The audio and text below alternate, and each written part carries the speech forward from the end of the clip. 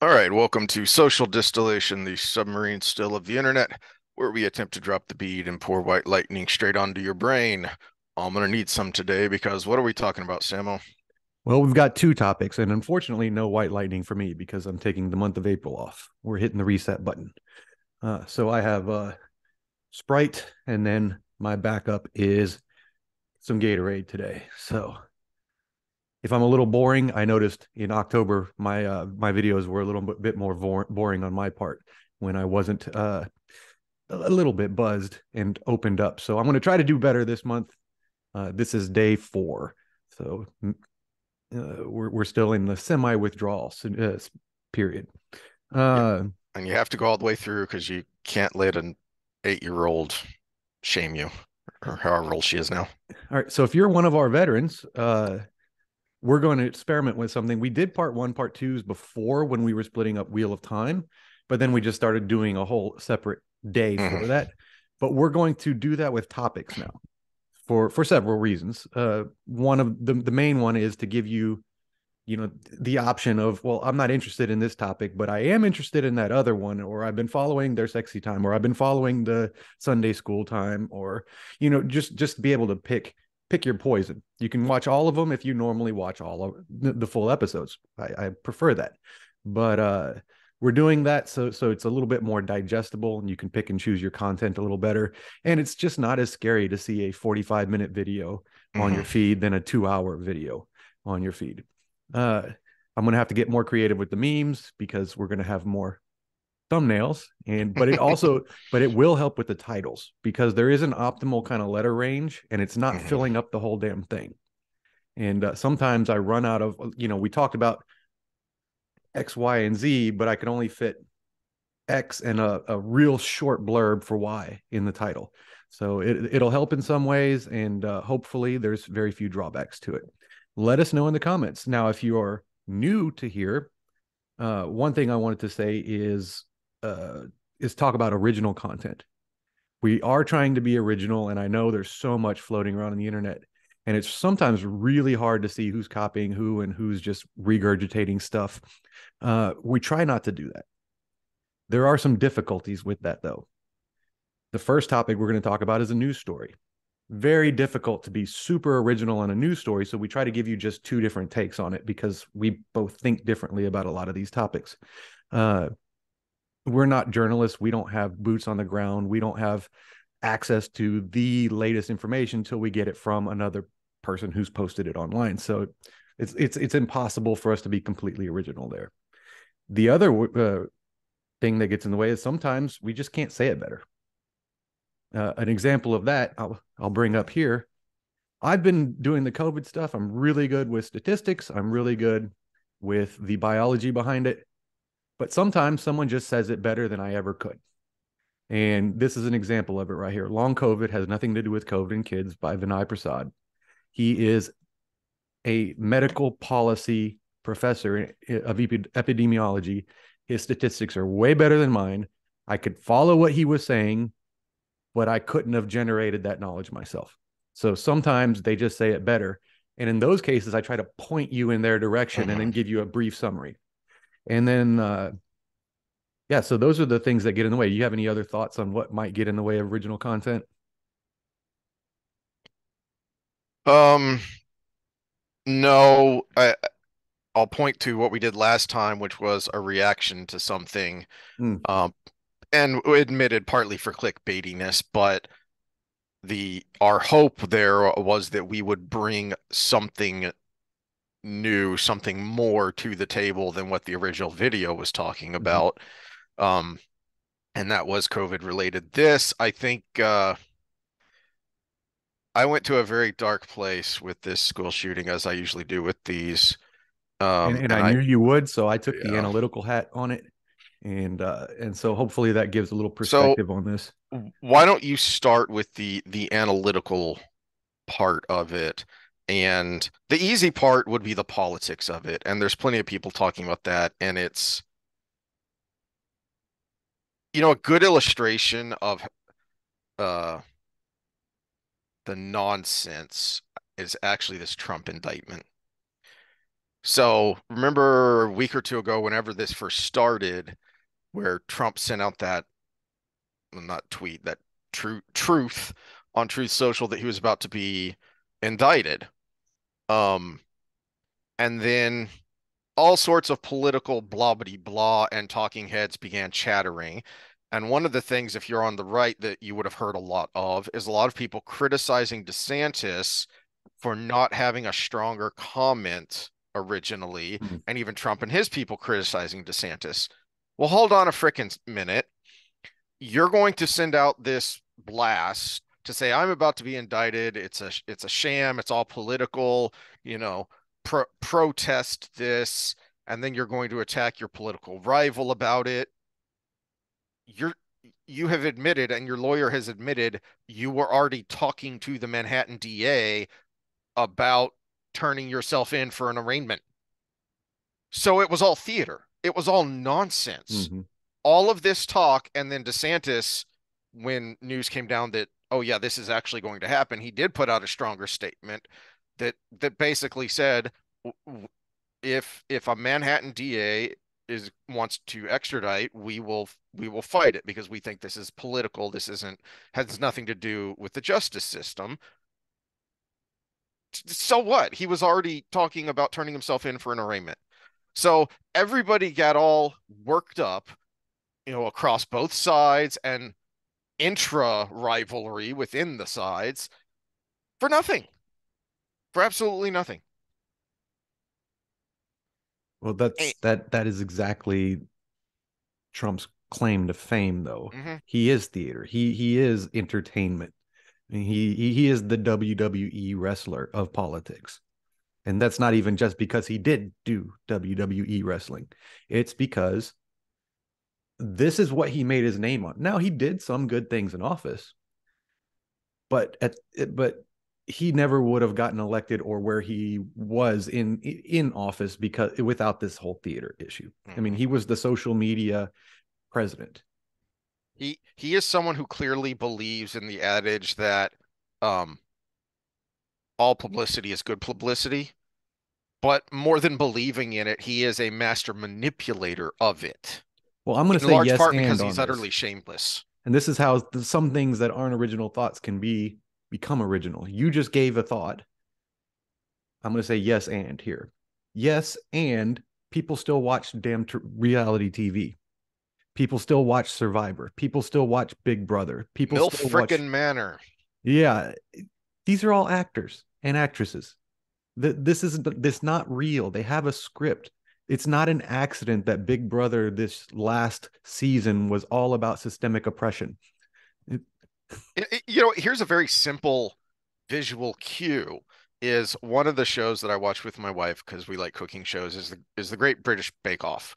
Uh, if you'll notice, they wear the same clothes on both days of each weekend of the challenges. Why? So that the editors can splice things together Mhm. however they want to tell the most compelling story. Because if you if they want you to have that feeling of the ticking clock and, oh, are they going to make it on time, but they don't have anything of them rushing and panicking for the second day, well, let's just take something where someone looks out of sorts so we can build the drama on the first day, and you won't know because they're wearing the same clothes. Yeah, that's a great example. All right, to the issue at hand. Okay, so we let this marinate, and this is one reason why. Another again about being original. When it comes to the news stories that, especially that are inflammatory, we like to let them marinate for a second and let the details come out first of all before we start commenting too early. And the first subject of the day, if is the shooting in Tennessee, the school shooting in Tennessee. Uh,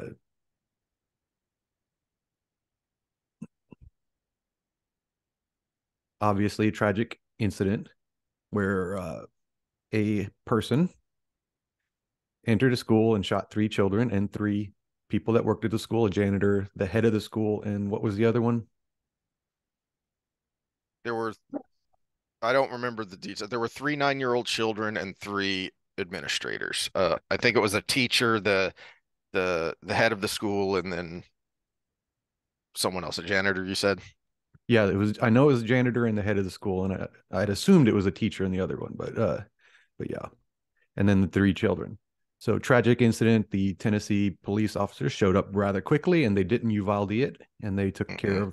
took care of business. Credit where it's due. They released the body cam footage pretty much immediately, and these officers were actually running toward the sound of gunfire. And let's leave aside the viral conspiracy theory with the cameras. I don't know if you saw it. The I hadn't different heard that. there's school footage of the shooter going through the halls, and then the body cam footage. And they're zooming in with grainy video on all of these things, showing that this person's wearing different shoes. They're wearing Pumas in this one, and they're wearing whatever brand in another one. Put all that aside for now. We'll let the authorities sort through that one. The theory, the conspiracy theory is it's sham body cam footage.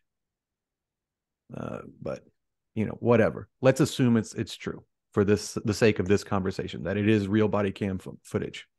They did their job. Everything was done well. Even without the body cam footage, the shooter's dead before it Mm. could do any more damage than it originally did. So, uh, so this person, and here's where the controversy comes into, was originally reported as she and a former student, but it turned out later that she identified as he and had a different name. So uh, let's start with all that.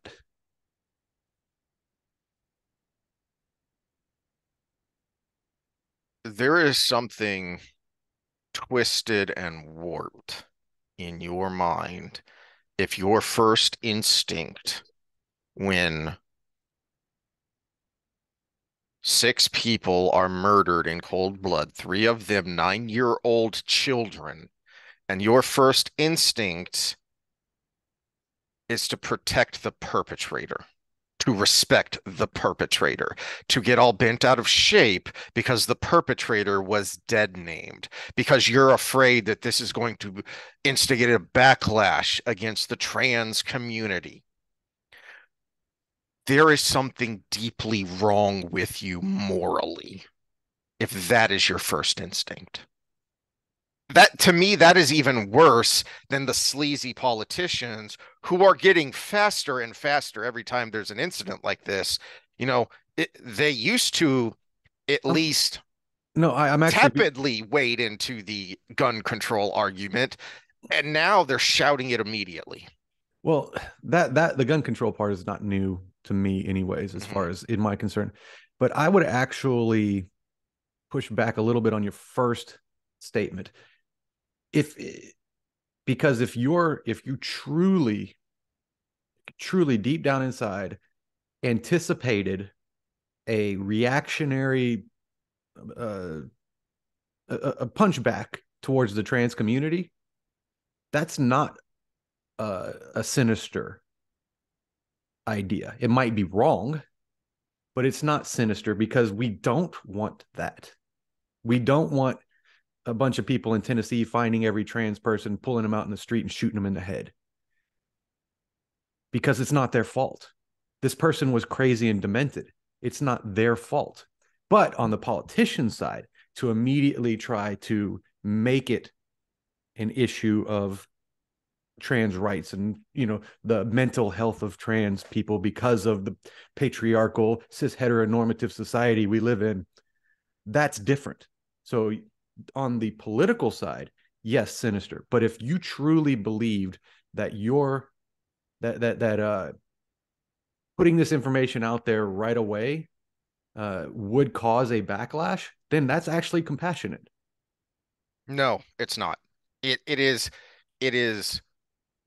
uh dangerously narcissistic and egoistic that three children, their bodies aren't even cold yet, and your concern is for the perpetrator. Anything else can come later. The fact that so many people were so quick to jump on this, and this is just point one on this. The fact that so many people were so quick to jump on this, and the the overwhelming portion of a certain sect of the media's coverage was, let's make sure we get the pronouns right and the name right. There is something morally wrong with you. Point two, the other problem there is this is where I draw the line on the both sidesism. Yeah, there are problems with both sides. But the idea that, oh, well, there's violence there's hate, there's bullshit. Okay, let me give you an example. There are laws protecting abortion clinics that are not in place for anything else. They are treated like federal buildings in a lot of ways, more so actually in their protection. Why? Because ostensibly the pro-life movement has dangerous violent elements. Bullcrap. There were a handful of clinic bombings spread over a decade. That pales in comparison to the vitriol and the violence of the pro-abortion crowd. And I'm not even talking about the abortions themselves. I'm just talking about the advocates. We're being told that we need to be calm lest people go out of their minds and attack the trans community.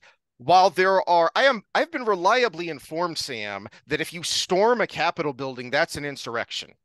And it happened in Kentucky and Tennessee just days after this massacre, is what this was. This was an attempted mass murder of a group of people because they were that group of people. Well, again, you're talking completely something different than what I said. So let's get back on the timeline. So first of all, in the original news and press releases, and based on what the police chief that did his interviews came from, the person's legal name, I don't think we need to say it here, was a female name. The legal name was a female name, and obviously the people who showed up on site came across a biological female. That's the spurring of the original news reports. It was the right-leaning side of the aisle that did all the investigative reporting to put out there on social media as quickly as they could, using her social media before it was taken down, her social media before it was taken down, to say, look, trans. And then the reaction to that was the sleazy people that came in and said, well, you're dead naming her. Well, they didn't dead name her. They had a legal name and a female, biologically female body in front of them, dead on the floor. It was the Snoop reaction to it from the other side to get every bit of information on this person before the social media could be taken down that I think led to the revelation that you're it wrongly was slanting why the right did this.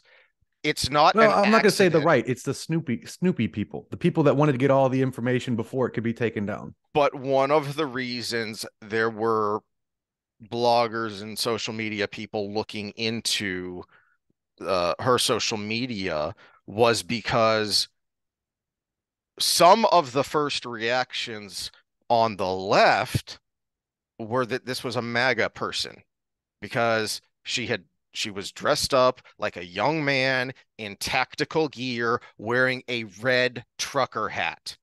This wasn't an accident. This was intended to inflame people and make it seem like some MAGA nutcase went in and shot up a Christian school for some reason. Yeah, but now we're getting back on topic. So we have the original news response, which had nothing to do with MAGA. The original press releases, which had nothing to do with MAGA. We had some left people. Of course, they're talking about gun rights. Of course, they're ready for it. Anytime there's a shooting, they're already ready for it. Then you have, of course, I did it with the Uvalde shooter. I looked up the social media as quickly as I could so I could see who this person was before it was taken down, because, I mean, we talk about shit. I needed to get some information, but there's no way I was going to draw a conclusion right then and then spread it around to the rest of the internet. Well, that happened. And of course, it was done in a way that was supposed to get a reaction. And And, and this and is I'm something not we sure. complained about last time, which was the outsized influence of Twitter, Mhm, considering that it is the one of the lowest populated social media platforms, and yet it's because of who's on there, overwhelmingly public figures and media figures, it drives narratives. So a lot of these initial reactions are just people throwing out tweet storms. mhm. Well, and a lot of screenshots uh, were shared, and it was wrong all the way around, all sides, everybody doing it and making everything public for a reaction. Because there were people trying to incite a violent reaction to that community. And again, we'll talk about the problems within that community, especially with mental health, but most are innocent. Almost all are innocent. Well, Remember, when it comes to trans rights, I want to remind everybody the people screaming hardest and loudest for it aren't the trans community. They just want to be left alone. well, evidence of that is how shunned and silenced um, former members of the trans community are. You have to dig to find there are outspoken advocates who have transitioned and regretted it and said and come out and done interviews. Uh, I think the trigonometry people had one a couple months back, A didn't they? detransitioner. Yeah. They've had several. So So there are those people, but you have to dig through alternative sources like, trigonometry and people like that if you want a good to source for that, hear about it. Benjamin Boyce. That's like 75% of uh his podcast he's lately. So So where I'll push back is simply because I didn't see anything from the right calling for anything even remotely violent against the trans community. What I saw was people very quickly pointing out the left, and especially as you point them, the loudest voices in the LGBT, emphasis on the T community, talking about the recent Tennessee law that's where I that was going next, because now we get to that timelines, and then we have your MAGA hat, the and we have all of that. the the exploitation of that is worse than the Don't Say Gay bill because they didn't ban anything. In fact, Well, most of the they bills, banned gender affirming care under 18. nope. The laws I have seen, you can still do it. They just make you jump through more hoops so that you can't do it behind a parent's back. And hopefully, parents aren't pressured into doing it because there are all manner of affirmative consents and affirmative uh, notices that you have been informed of the details of the care, the long-term consequences of whatever that care is, and the potential side effects. These are all things that should be done in the first place. This is just uh informed consent 101 when it comes to medical policy, but you're having to carve out an exception because people are ignoring it for political reasons. That's what these bills are, at least the ones that I have looked at of I've got the bill right here. in much the same way that the Don't Say Gay bill still allowed teaching so long as it met these criterias. It According to section B here, it is banning it, period, including puberty blockers, not just the surgical procedures, which I'm okay with under 18. I'm actually okay with that. I don't even think the parent should be able to make that determination for their child.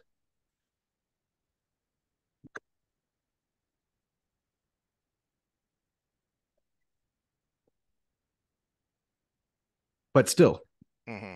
it's my problem with the media coverage in the mainstream is they're refusing to connect those two dots. That this happened right after this bill was passed. And at the same time, you're having what would they call it? A National Trans Day of Vengeance, or was that what Well, they? it was there was a Trans Awareness Day uh No, there was afterwards, there was but actually a but Trans Day of within the Vengeance. community there were a lot of people calling for, and some of the video I saw of the people in the Kentucky Capitol building were wearing shirts that were the trans flag with like the silhouette of an AR-15 on it. Mm-hmm. And and slogans that weren't as innocuous as "come and take it." That they were, um yes, there are those calling for the most infamous one being the GIF from the Arizona governor's press secretary of "Pew Pew Me When I See Transphobes." There was a lot of that. Okay, so those are the details about it. We had a Why bill can't I passed. find the freaking text of the freaking bill Uh, in Tennessee? let me just send it to you here. All right, sorry. Continue your thought.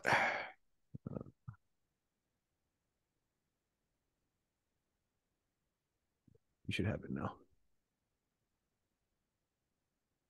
Okay, so we had a bill passed and another subsequent one that defined that added to it that it is it defined. Let me share that so I don't get it completely wrong. This is SB 1440. It basically codifies sex as the person's immutable biological sex as determined by anatomy and genetics existing at the time of birth and evidence of a person's biological sex. So that removed that basically, if you codify that in law and language matters, you can't say I am a woman if you were born a man, no matter if you transitioned or not, because it specifically says at birth. And which is now we're talking about other issues like, can this person go to a woman's jail? Can this person compete in female sports even though they've gone through a full transition? No, because they are technically male by that definition in the state of Tennessee. So those two things passed. We have a an underground, albeit movement within the I'm not even going to call it the trans community. I'm going to call it the trans activist community, Hmm. because that's more accurate. Uh, and then we have someone who was not entirely mentally stable that went down that that route that was being pushed by the otherwise louder, not willing to do that thing themselves group of people. And this is how it always works. This is the David Koresh and the Branch Davidians. This is how these things go. We talk about cults all the time, and we talk about this movement being a cult.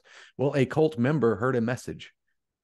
The left side media likes to use a term all the time called a dog whistle, right? Yeah, that term actually does have meaning because some people hear what they want to hear and they are mentally unstable enough to go do the thing that needs to that they think needs to be done. And this person was trained in the weapons she used, which is, it's, but the point is she was mentally unstable and she heard this message and went and acted on it. So there is a timeline to this. And now, if you identify those things without arguing over dead naming or, uh, whether, uh, again, the stupid things that are bouncing around now because they make good clicks, right? Instead of arguing over that, if you just follow the line of how this all happened, well, guess what? Now you can start talking solutions. what you called your lightning rod moment in our text is a solution. We can talk about that. I want to take. I would take a mental health perspective because I'm sorry, trans already puts you in the body dysmorphic category. So now we need to look at that. The whole testosterone thing, it has a little merit, but I think it clouds the waters right now. That if she was already unstable, why would a woman shoot up a biological woman shoot up a school? Well, you put her on testosterone, she becomes more aggressive. That may have merit, but we use testosterone for all kinds of things, and there's already some stupid legislation trying to go through on testosterone. So let's calm down on that one. Uh, but the fact of the matter is the testosterone doesn't matter if she's not mentally unstable to begin with. Even a high testosterone male isn't going to go shoot somebody That unless there is something to make him imbalanced. we we got this when we were kids because of the Columbine shooting. Oh my gosh, violent video games and heavy metal. It we listened to hard rock and heavy metal. We played Doom and Wolfenstein. We didn't When we were younger than that, we watched Looney Tunes and we didn't try and drop an anvil on Or Tom anyone. and Jerry. Or Tom and Jerry. Man, that there's a reason Itchy and Scratchy exists because if you They look at had it to in a go certain one light, step woo, above Tom and Jerry. exactly. But why? Because most of the people who engage in those activities are well adjusted to one degree or another. They aren't warped individuals.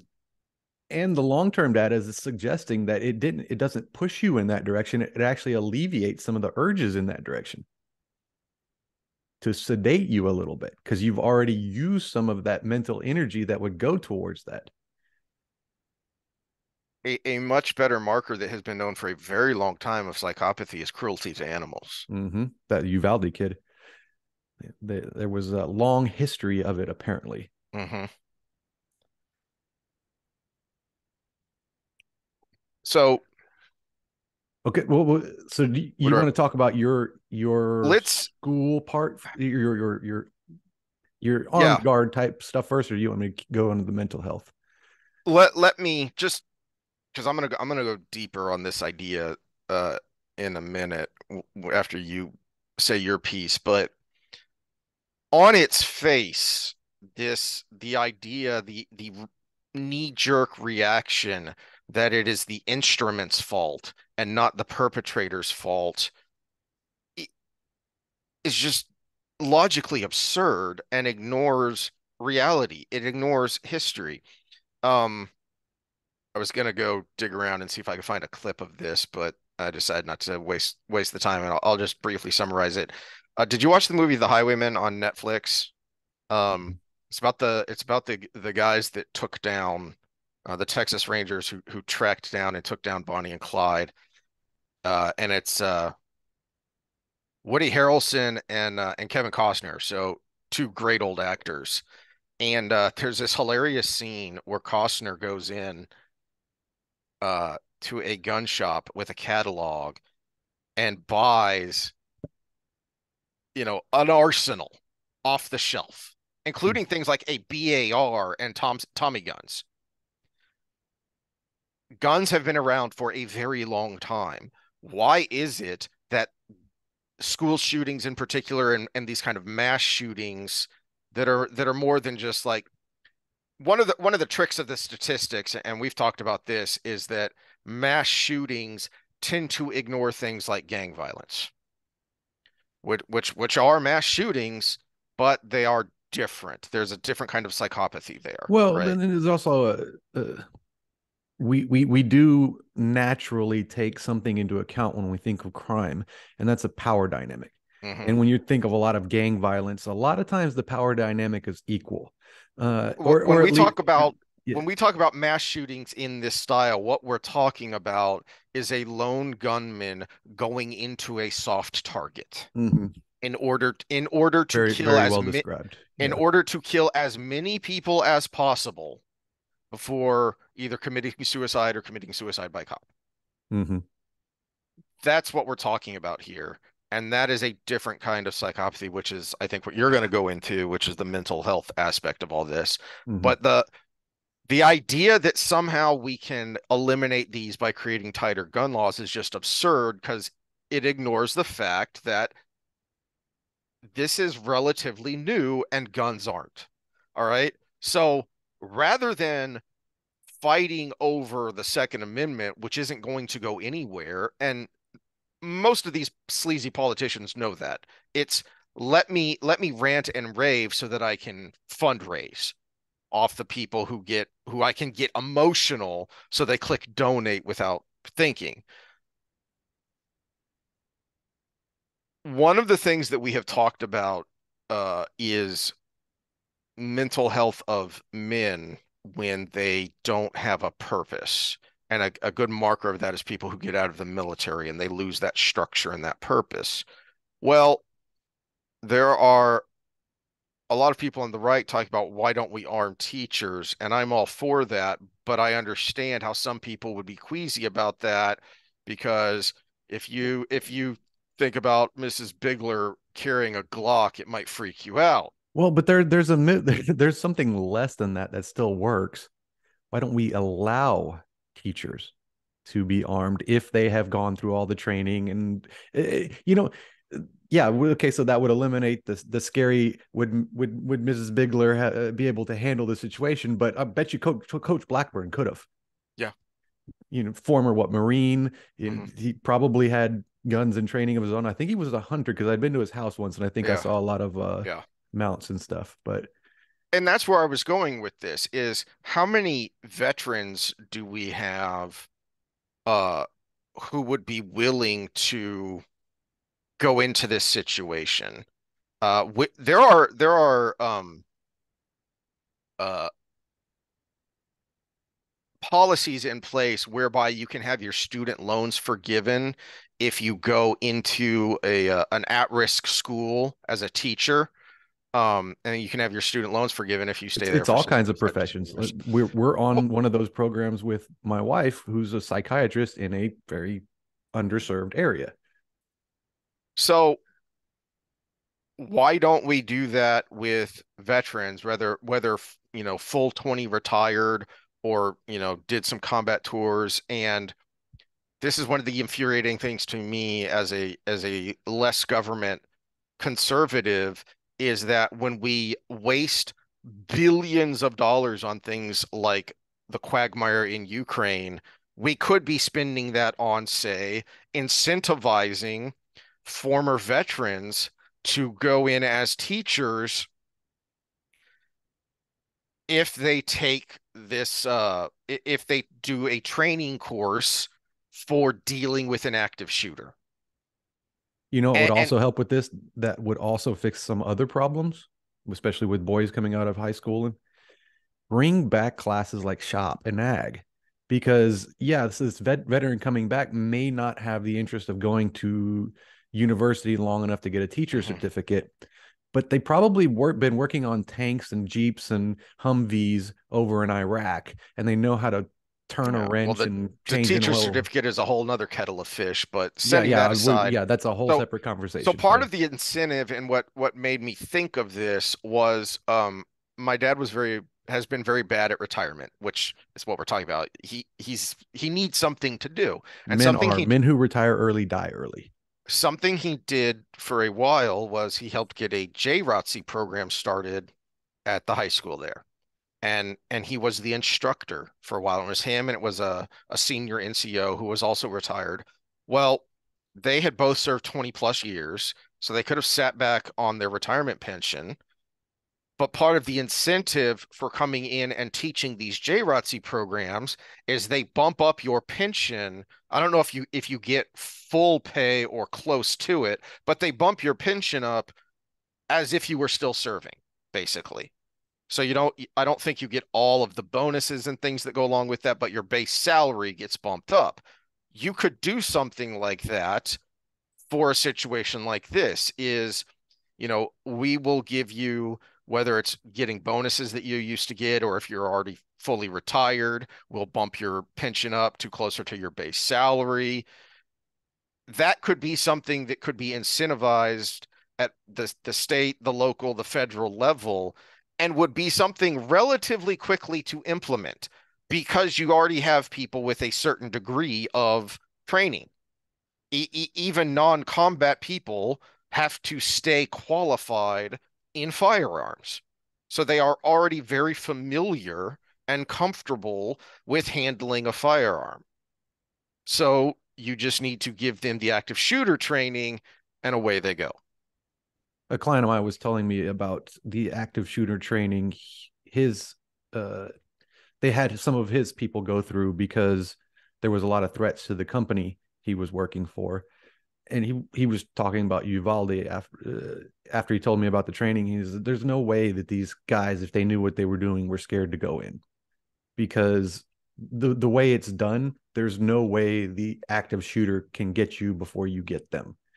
And I mean, it's just it. Yeah, I wouldn't use the words "no way" because people get lucky, but at the same time, it's a very small percentage chance. You have the advantage as the assault team.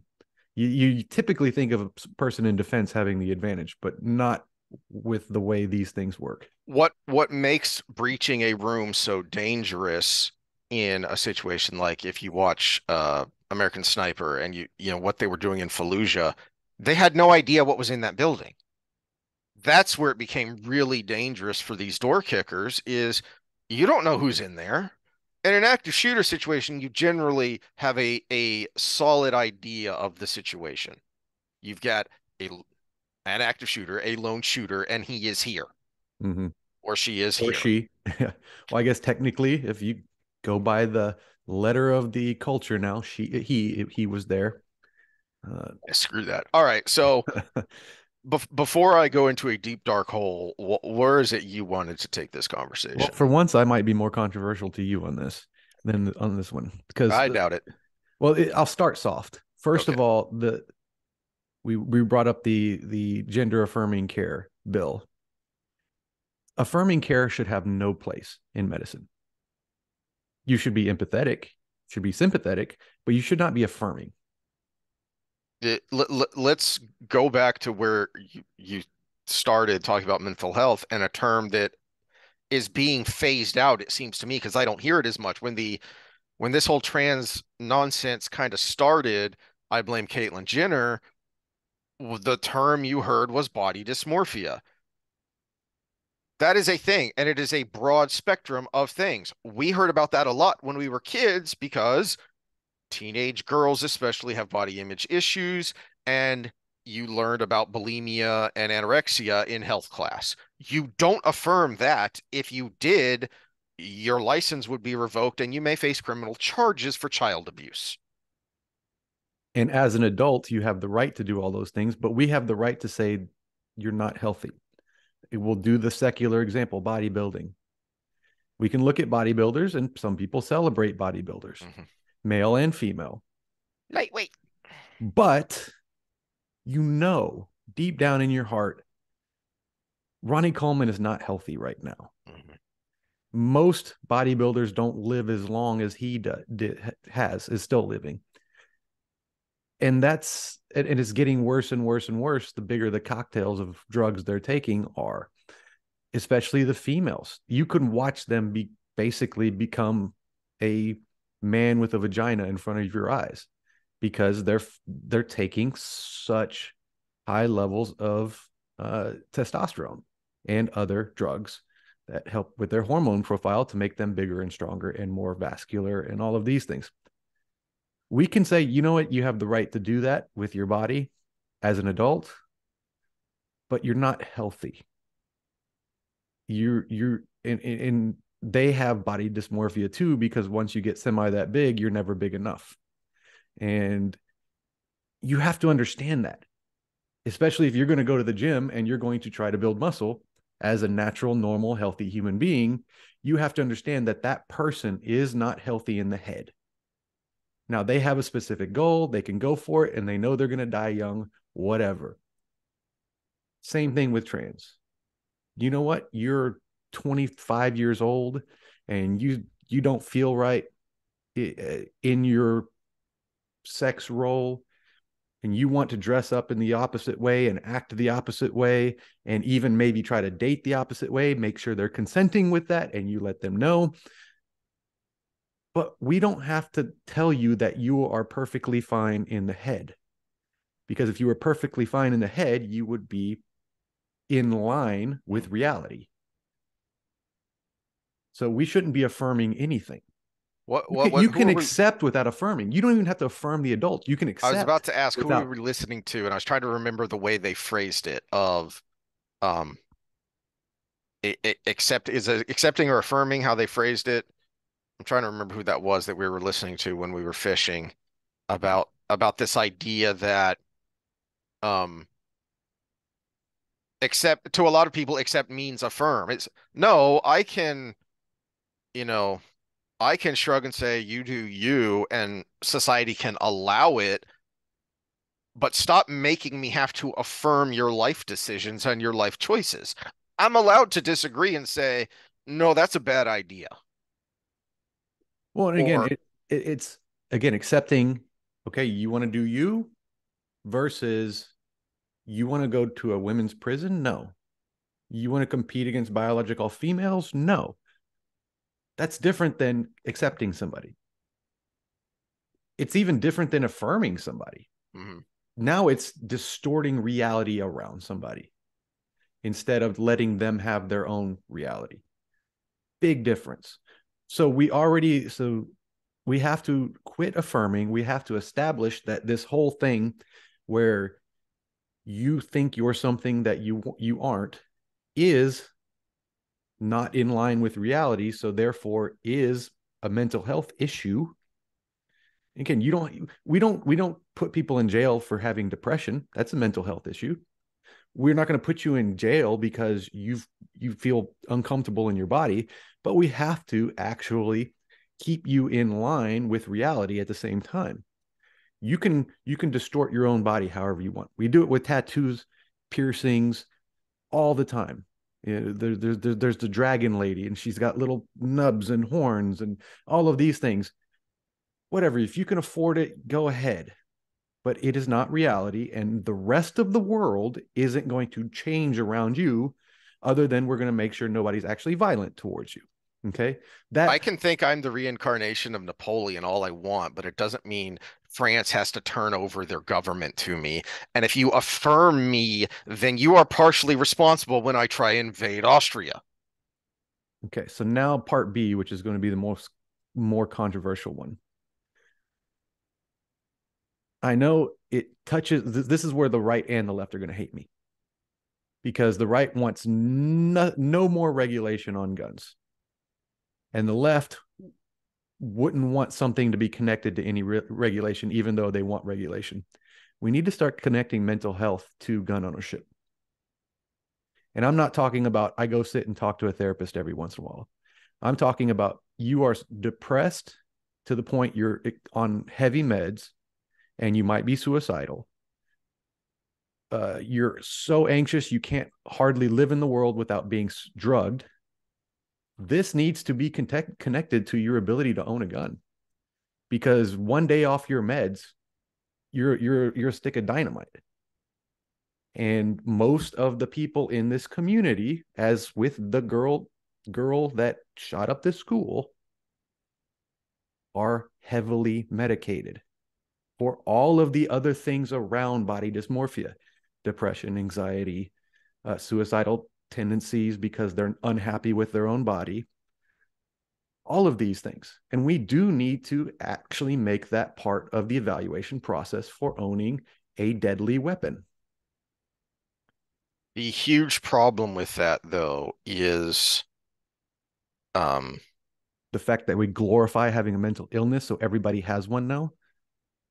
there's that. But there is the who determines, because there are plenty of people who think because I'm a Christian, I have a mental illness. There are plenty of people who, even though you're not a conservative, you don't go along with the progressive radical lefty narrative, so you too have a mental illness. Well, that's what I'm saying. Are you seeing a psychiatrist who is medicating you heavily.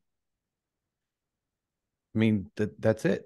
That It, that has to be part of the evaluation process. There are so many things that are on that background check that you would consider an invasion of your privacy, that this is not even a big one to add to the list. I still think it's uh too gameable, to use one of your Well, everything's going terms. to be gameable, but I I think think a better line, and a line that more people could accept, would be, and but again, we have become such a convoluted mess of a society. You start to run into additional problems, because I was going to say, if you have been involuntarily committed, but that is really hard to do now, yeah, it's even almost when it impossible should to be do now. done. Yeah. So those laws need reforming, um, so that if somebody is a danger to themselves or others, and there are situations where this can happen, where your rights as an individual can be curtailed, restricted, or taken away, and it is difficult to do that on purpose, because the basically the prosecutor, the accuser, has to make an affirmative case. So you have to make a strong affirmative case for why this person's rights should be temporarily revoked, curtailed, whatever. That should be allowed. It's we have gone past the days of Nurse Ratched and, lobotomizing people who don't get along in society, who are just, a No, we little don't. wacky or Look at the whatever. look at the U.S. public school system. Yeah, yeah. So I think we can safely revisit some of the laws that came out from the exposés uh of the mental health industry that spawned things like One Flew Over the Cuckoo's Nest.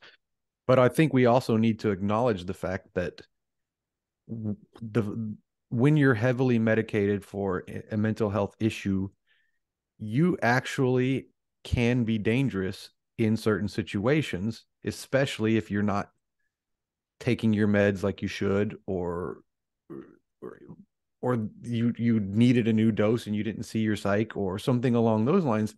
And if we connected more things to that, and again, we'll make the details of making it as little as difficult to game as possible, we can discuss after Mhm. acknowledging the facts of the matter. Uh, but if we tied more things to that are dangerous, like if you're too heavily medicated, you should probably not be driving because you're a danger to everybody else on the road. Uh, guess what people are going to start doing less of? Doctor shopping to get a diagnosis so they can have that, which is one of the big issues with the affirming care, the Mhm. mental health system as a whole. People go in and you say you got to get a good psychologist or a good psychiatrist, and they're like, oh no, your grandma just died. You probably are just a little depressed. You don't have depression. Mhm. Well, that person that is unhappy with that diagnosis is going to just go find another one and another one and another one until they get some meds.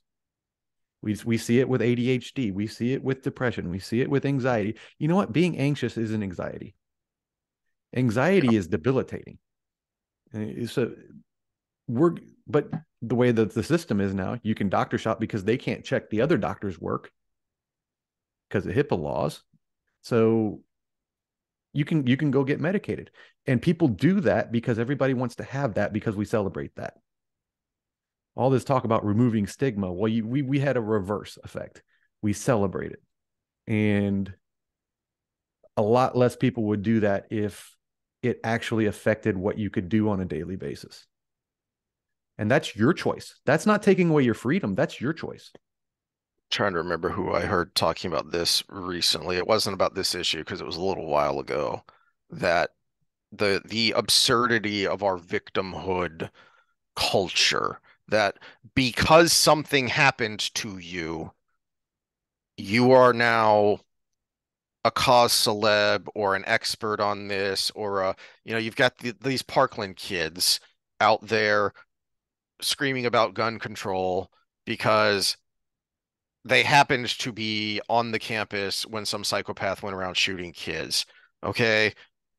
Not because they themselves did anything during the shooting. It's just they happened to be there, right? The if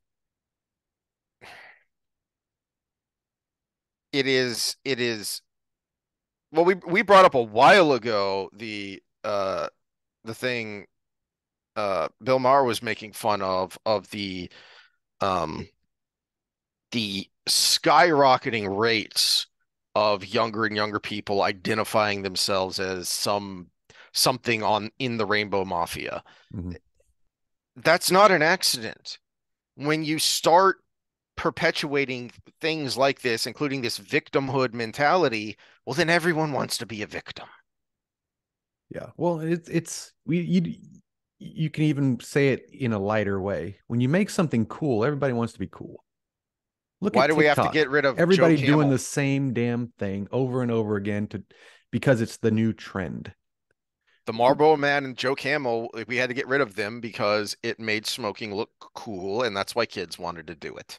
Yeah, I used to do the candy cigarettes every day, and I've only smoked one day in my entire life, and I hated it, and I still don't smoke. So candy cigarettes didn't do it, I guess.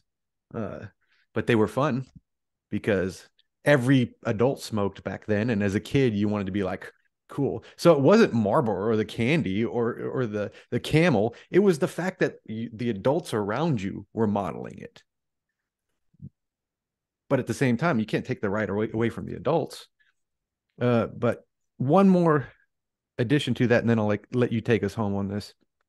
Uh, Say you fall into that category where you actually do have a true mental disorder or problem. You're more likely to, again, if we tie these things to everyday things, you're more likely to actually try to fix it versus the mentality these days. Again, I have that, so I'm the victim, or Mhm. I have that. Look, throw your hands up in the air.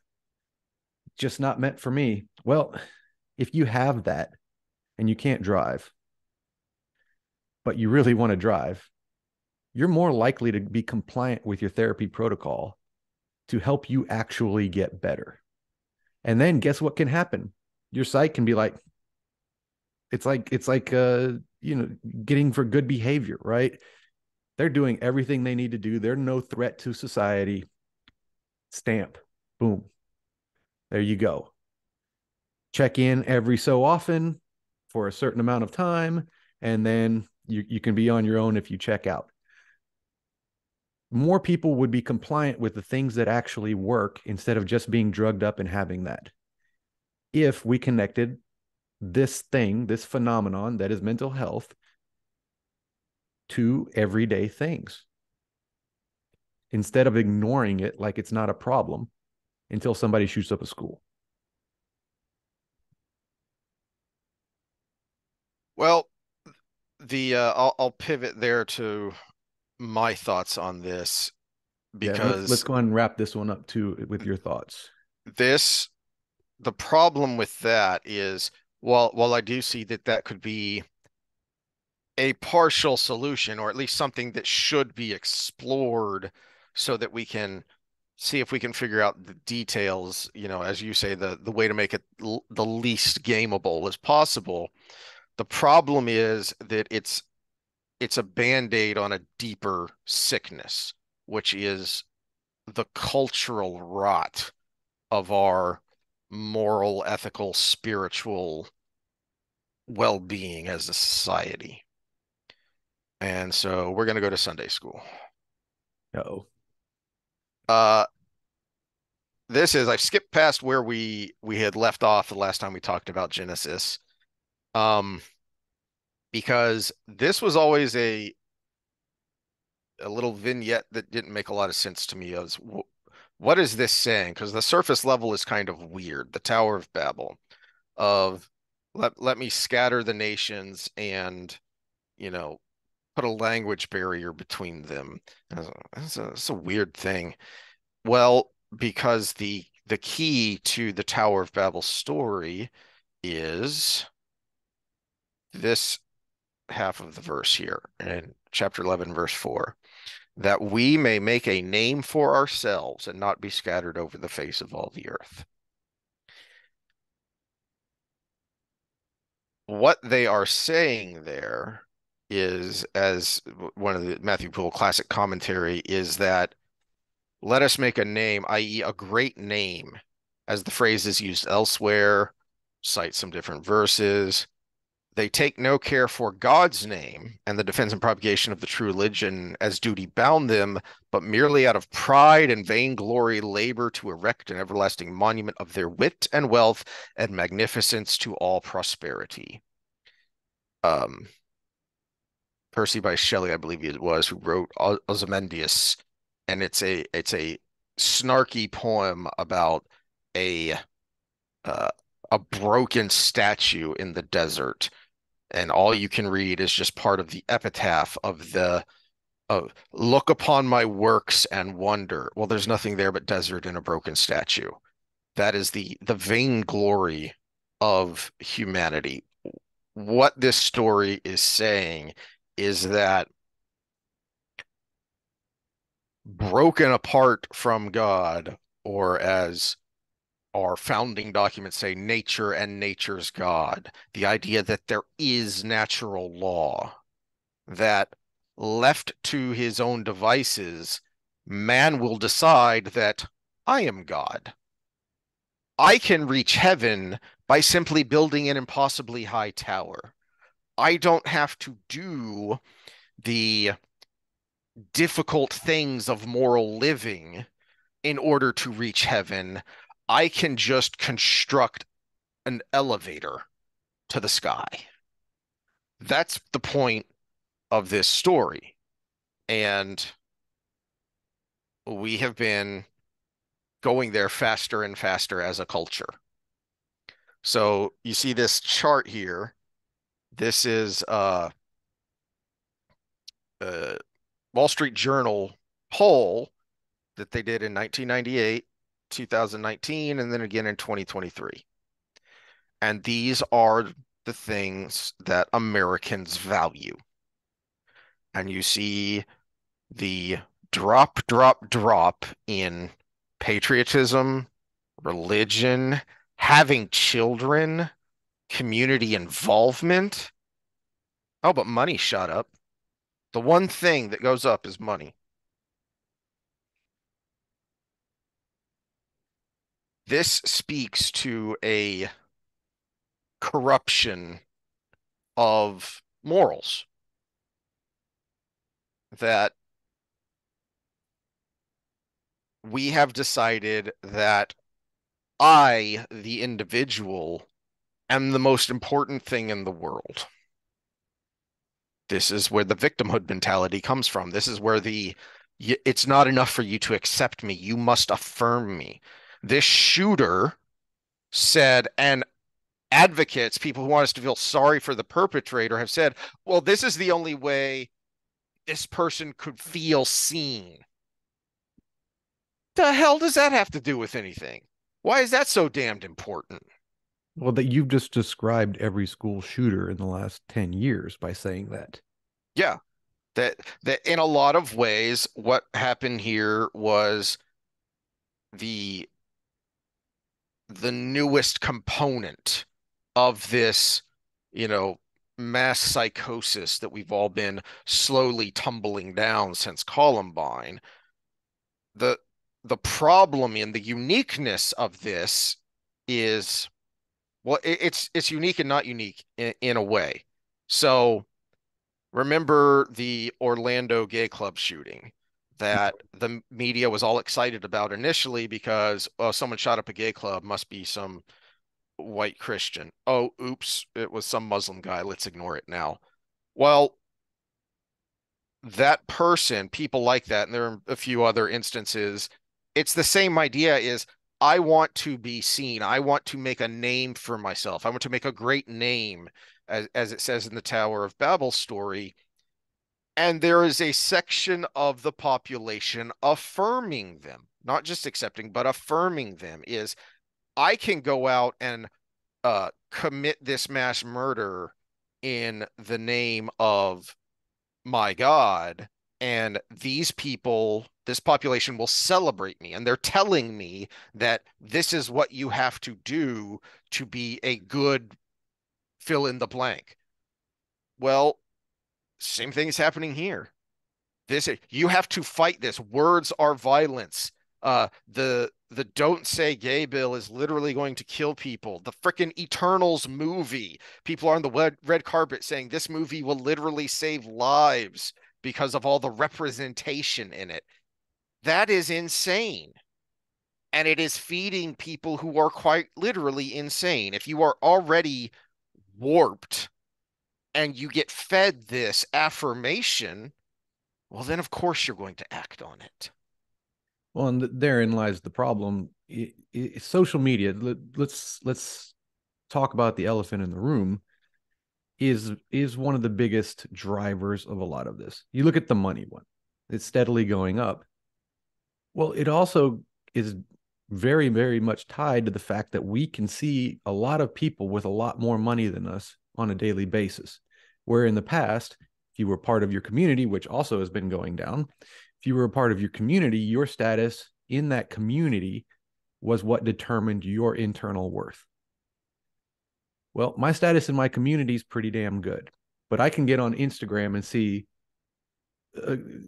scroll down the feed and see, 50 or 60 people that are millionaires all in a row, billionaires all in a row in their yacht in the Mediterranean with 30 girls around them and a pina colada in their hand, right?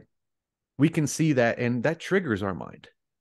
So it's going to give us a skewed sense of what it means to be high status when it comes to money.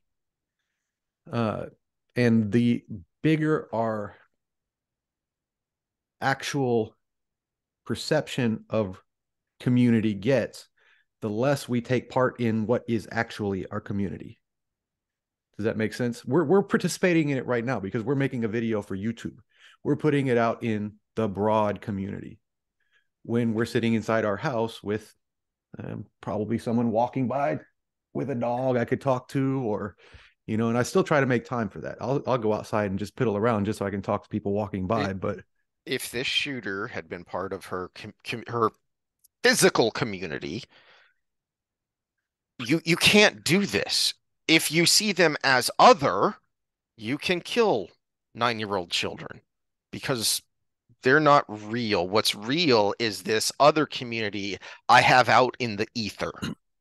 now, But this is actually something I had queued up, and I didn't really have a segue for it, even though I wanted to kind of bring this home. But let's just talk about it briefly,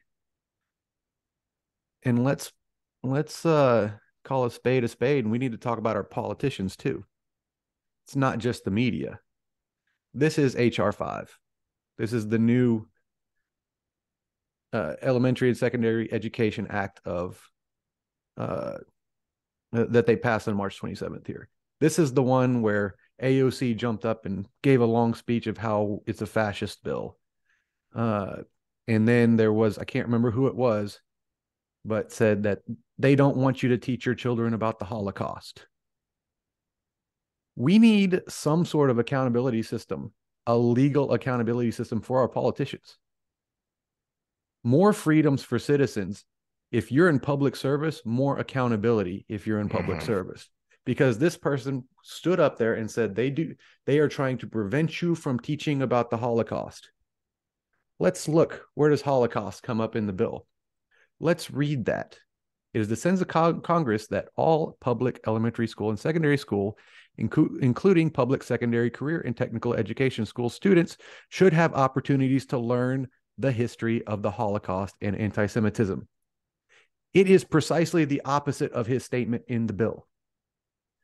but he got up there and said it to get his people riled up, to get his people hateful of the people who would support this bill.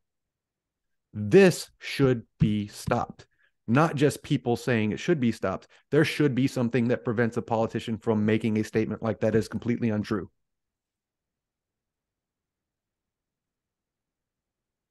Speaking of accountability, time to go down the deep dark hole. Quickly, quickly, we got another subject to get into. I know it may have to wait until this evening, but because this is, I mentioned this before, and I'm gonna try and connect the dots here. Kermit Gosnell trial in Philadelphia. This is from the Atlantic, hardly a right-leaning site. The grand jury report in the case of Kermit Gosnell, 72, is among the most horrifying I've read. Quote, this case is about a doctor who killed babies and endangered women. What we mean is that he regularly and illegally delivered live, viable babies in the third trimester of pregnancy and then murdered these newborns by severing their spinal cords with scissors, it states. The medical practice by which he carried out this business was a filthy fraud in which he overdosed his patients and with dangerous drugs, spread venereal disease among them with infected instruments, perforated their wombs and bowels, and on at least 2 occasions caused their deaths. That, of course, being the women, not the live babies who were born outside of the womb and then stabbed in the back of the neck with a pair of scissors. As the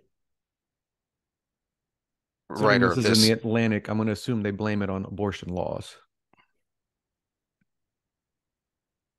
as not in it had entirely. to go to this backwoods doctor. No. Oh, that's usually the angle they take. Until Thursday, this was written in 2013, I wasn't aware of this story. It has generated sparse coverage in the national media, and while it's been mentioned in RSS feeds to which I subscribe, I skip past most news items. I still consume a tremendous amount of journalism.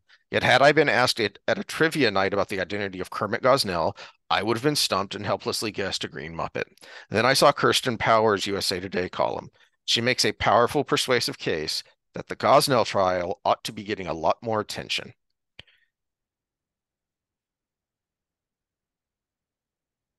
It is a multifaceted case that any part of which would have caused outrage, like the fact that white girls from the suburbs were treated directly by the doctor, were taken into an office where they were made comfortable, while Black and Asian women were left in a dingy, gross waiting room and drugged up by unqualified admin staff. That's just one element that should cause outrage amongst the media as a whole. But you can't do that because then you might start asking uncomfortable questions about the fact that we are a sick nation that has embraced a cult of death. What is the difference between, and in other articles I had found about this, it talked about how these procedures are usually done in utero. What's the damn difference?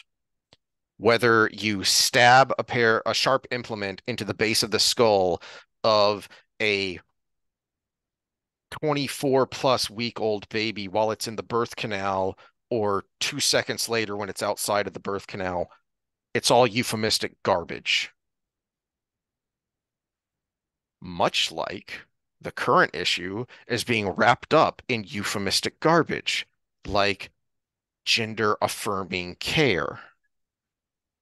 You mean cutting the healthy breasts off of girls, castrating young boys, and then mutilating their bodies. That's what you're talking about.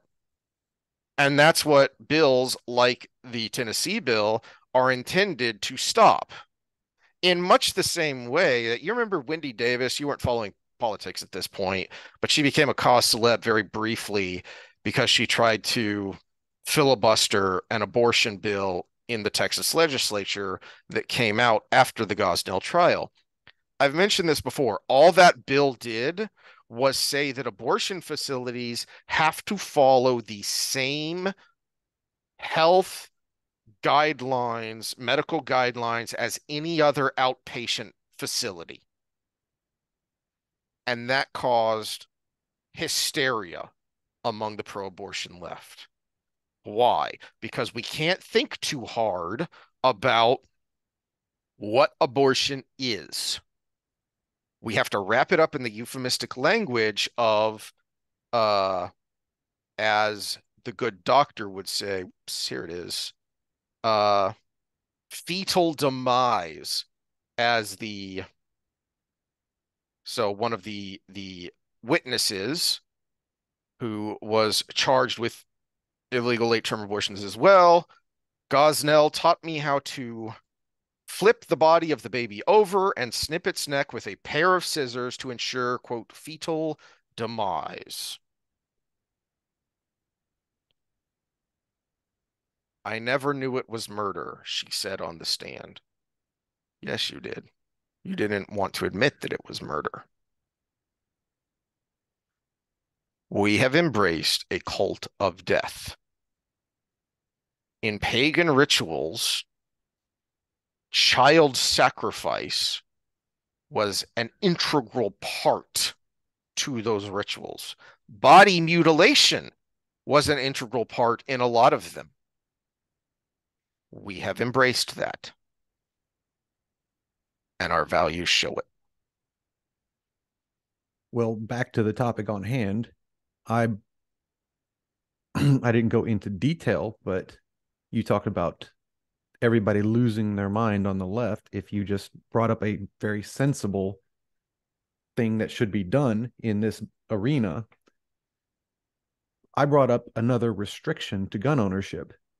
And do you think anybody's going to listen to the words I say other than restriction? No, no. So therein lies the problem. It has nothing to do with what's sensible.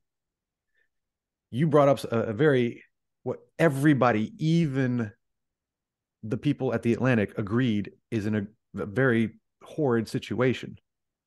Whereas on the other side, there are things that happen with guns that shouldn't, that are done by people who should never own one, who should never touch one. And we have to be able to come up with sensible answers. Again, I didn't bring up any details because that's stuff that needs to be hashed out over a long period of time Well, with a lot of discussion with a lot of smart people. But the fact that we have this issue where there are these people that exist and they shouldn't be able to touch it, including this girl that just did this bad thing, all the I'm not even going to say the extreme right, the no restriction on gun ownership right. All they would hear is a gun law or a gun restriction. And then they would flip their shit and they would not listen to a single word coming out of anybody's mouth that would even try to talk about that situation. Saying it's exactly the same as the abortion left.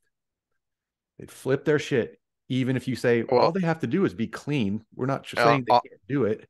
on the other aspect of this particular issue is you're a transphobe. What? No, we just pointed out the fact that someone who is suffering from body dysmorphia is suffering from a mental illness. They are suffering. I am not a phobe. I do not have an irrational fear of trans people.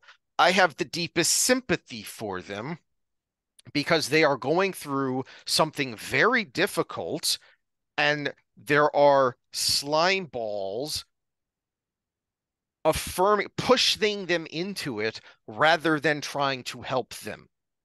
In the same way that in the Gosnell case, one of the things I didn't get into, down the article is how long public health officials knew not necessarily the full extent of what was going on there, but how nasty that place was for years, and they did nothing. What broke the case actually had nothing to do with all of these murders. The FBI raided it because they thought it was a pill mill. And then when the agents got there, they couldn't help but process the scene and prosecute these crimes because you had literal baby parts in jars. which gives you an indication of something we've talked about before, that the boots on the ground aren't the ones to blame when it comes to the FBI, CIA, and all of that. It was the upper management that refused to do anything until they thought it was something A- else. And to your point about the accountability of public officials, I looked, and there was one person who was a co-defendant with Gosnell in his trial, and then there were 9 to 12 others who pled out and then testified against Gosnell in that trial. I could not find anything on the laundry list of departments in Philadelphia who knew what was going on and should have shut this place down and did nothing because, as people said, it's a political football. It's a hot button issue. We don't want to get into it because it has to do with abortion. Mm-hmm. Well, we can't talk about the deep mental health problems with people in the trans community, with people with body dysmorphia, because that's a hot button issue. Because if you say something about it, you're dead naming, you're going to get kicked off of social media, or you're going to have some very outspoken mob come after you. And so we ignore it We don't because ignore it. there's something deeply rotten with us as a society when it comes to our morals because we don't have any, because too many people have bought into the postmodernism, wholly subjectivism. I don't know. I think I'm thinking a little better of humanity than you are here, because I have a real sneaky suspicion if we changed the message to where people were actually, and I'm not even saying give people a positive message. I'm saying if we changed the message to where things were just reported as they are, as the facts we know at the time, the people would respond in a positive way. It's because they trust somebody, which they trusted the guy at the front of the Congress that said they're trying to make sure that they cannot teach about the Holocaust in schools, when it says exactly the opposite in the bill. They trust that man. They voted for him. They're biased to actually trust him after they voted for him because they made a commitment. If we got rid of that ability to lie to your constituents, for example, I guarantee you all of those numbers would change. I guarantee you the animosity between everybody would go down. You get, again, I hate to use just one example, but it's the easiest one. They're trying to take your guns away with every little thing that is discussed about it.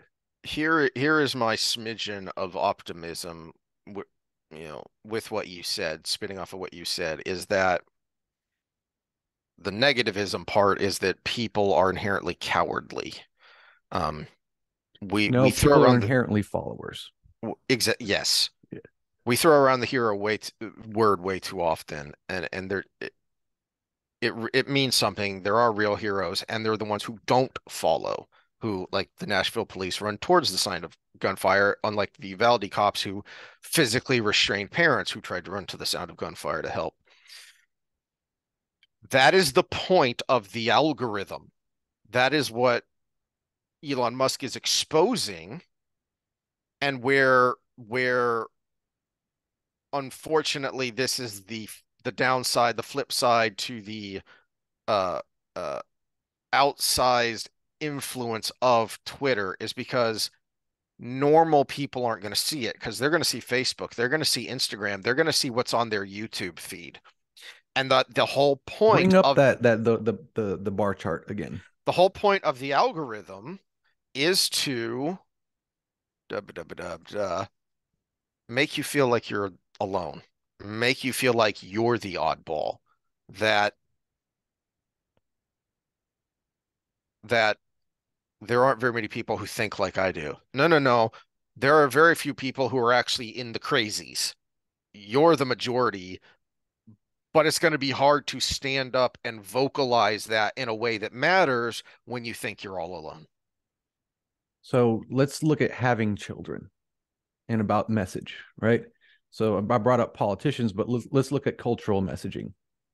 If we allowed the voice, you know, sorry, fourth wave feminists here, if we allowed the voice that to be spread in society as the boss bitch voice is being spread, that says having children is cool. Oh, you know what? Here's how to have a child and have a career at the same time, or things along those lines. If that message was as big as the "you're a boss bitch, you don't need a man," I guarantee you that number changes. So I believe in people a little bit more. Yes, they are followers for the most part. Yes, the hero trope is, well, is overdone, but that's where the solution is too. The solution is we need to figure out how to have the right messages put out versus what is put out. The lying is just one of them. Another is this is what we celebrate. We celebrate the woman that don't need no man versus, you know what, being a mom's pretty dang cool too. Or let's look at men. We celebrate, go to any dad page, and what you have is a bunch of jokes about a simp that's afraid of their wife. And guess what? Women ain't happy because we're spreading this message that this is the way you have to be. More on that in part two of today's. But yeah, it all starts with the cultural messaging, and You there are know, people on the top that are benefiting from all of those bar charts going down. I've said before that one of the reasons Peterson's book, Antidote to Chaos, was so good is because it wasn't just self-help platitudes. Yes, it sounds silly, but he gave you a tangible thing, make your bed. And it doesn't have to be making your bed, but something like that to create a little bit of order and have a routine, blah, blah, blah, blah. Well, we try and do that wherever we can is offer tangible advice to here's something you can do. And I guess that would be my closing thought here of where to turn this ugliness into something productive is if you're going to follow, and the odds are you're going to because that's just how most people are. And that's not a shameful thing. It just is what it is. So if you're going to follow, make sure you're following something true and good. Well, and create a system, some sort of system that allows you to check yourself as you go along that path. We've talked about this with fitness. You can't know everything about everything, but you can develop a network of trusted sources that you've already vetted. You've checked them enough times that, okay, you know what? When it comes to baseball injuries in the shoulder, Eric Cressy has yet to let me down. So you know what? Maybe I won't check his work as much, so I can just read his damn article. Mhm. Brett Contreras, man, he knows a whole lot about training the glutes. And every time, everything I've checked, other sources on his topics has checked out. Guess what? If he talks about glutes, I might just sit and listen. Mhm. So you develop a network of that. You can do it with any subject. You know what? This politician lies less than the other ones. Maybe I'll take him at face value when he's arguing with this other one, but you've already checked their work. And when it comes to the things we talked about today, we have the ability to check their work. They make statement about bill. You can go read the damn bill. They're all public. Sometimes it's annoying to find, but yeah, you can Yeah. find the Yeah. actual text It's to look at it's your actual self. it's hard to find unless you know the actual name Yes. of the bill. This one took me a while to find because I couldn't remember what they called it. I knew there was a And it, five in it. and if you just go by what people are calling it, well, then you're going to get all these news stories like I was pulling up when I was trying to find the text of the Tennessee bill. Mm-hmm. Yeah, but sometimes you can get the actual number of the bill in the news Mhm. story, which is where how I found the Tennessee bill. I went down the news story till it actually said uh, SB whatever, da, da, da, da, and I just Yeah, search. what I love is when they give you the actual technical name of the bill, and then it's a hyperlink, except it's not a link to the text of the bill, it's a link to another article about the bill. Yeah, that's always the worst. But yeah, you can check people's work. You don't you don't even have to have a college degree or any of that stupid stuff to do it. You just have to be able to read. Hmm. And if you can't read, you just have to have somebody you trust read it to you. We can always find the answer if we look. Yeah. And then I mean, unfortunately, most people don't have a lot of time. But you have to, if you're going to make an informed decision, you have to at least take a little time. And we're in a glorious age with the internet. We get a lot of bad information, but we also have access to everything we need to know to find out what's bad information, Yeah, that's a good like point. the actual bill. Well, hopefully we've offered something new as well as useful to the discussion. And that's all I've got for part one. Do you have any other closing thoughts? Sorry, we were trying to make shorter videos by doing this, but at least you won't have a 3 hour video. You might have a 2 hour and a 45-minute video. Yeah. Well, part of that was because we came at it, and this is the two dudes talking aspect of what we try and do here is we came at it from very different approaches. Well, and we talk about uniqueness, and maybe I'll open with this in the next one, so somebody, if they listen to both, or if they only listen to one, they'll get the front get it on the front side. But we rarely talk in detail about the things we're going to talk about ahead of time. We say, hey, I want to talk about this, put together some thoughts on it, and every once in a while, if it's something that could go in a lot of directions, we'll say, I want to go in this direction. Hmm. Mm-hmm. All right. Well, we will see y'all in part two. All right, later.